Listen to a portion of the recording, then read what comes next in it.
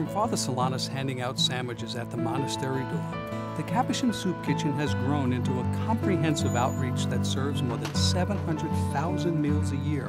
The task for the staff and volunteers at the Capuchin Soup Kitchen is at once simple and difficult, bringing life to those who struggle as they walk with the poor and nurture their spirits. This is the Connor Soup Kitchen.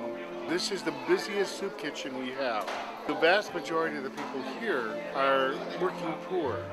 About 25% of all the meals that we provide are provided to children. At some point, the parents have to make a decision to pay for heating or electricity or clothing or buy food. If we have programs for people, we are giving them an opportunity to go somewhere else, to do something other than come here for a meal. The meals will always be provided, but I don't want to see us providing meals for 2 and 3 generations of family. Hi, I'm George Gehrig. I'm the operations manager for the Capuchin Soup Kitchen, and I maintain and work at the Capuchin Services Center. This is the facility that we utilize to distribute non-prepared meals. So we're doing pantry foods here, we're doing clothing, and we're doing furniture and appliances for families that are coming out of shelters, families that are coming out of fires and other types of natural disasters. They come in here, they get to go shopping, the clothes are taken off the hangers, they're folded, they're put in a bag, and they're able to push that shopping cart right out to their car just like they would if they were shopping at a store. Another way the Capuchin Soup Kitchen confronts the problem of poverty is to reach out to men struggling with drug and alcohol abuse.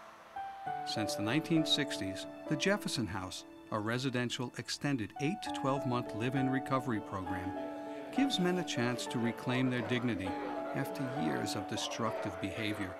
I'm Damiano. I'm the program coordinator here. My job basically is to take care of the guys. Dental appointments, work assignments, doctors, any of their needs. I try to make sure they have it all. Christ gave us an understanding of divine justice that is based on divine mercy. The heartbeat of the Incarnation is generosity and love. In Christ, we see a God so generous he throws everything away out of love.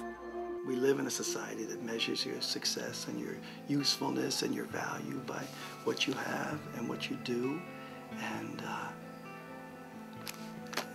And I think that that's where the folks here have reminded me that the value of a life is not about what you have or what you do or what degrees you have or any of that stuff. The bottom line is what you do with what you have as far as your love. Some people ask, just what is the Capuchin Soup Kitchen? We do more than serve meals here. This place is really a place of friendship. It's a place where people get connected with each other. It's a place where people learn to care for each other. You know, it's one thing to serve meals. It's another thing to serve friends. And that's what we try to do. In the course of coming here, everybody sort of becomes a friend to each other. And that's what life is all about, isn't it? It doesn't matter what you got. If you don't have friends, you don't have much. One thing's for sure, if you don't practice love, you lose it. And where love is, there is God.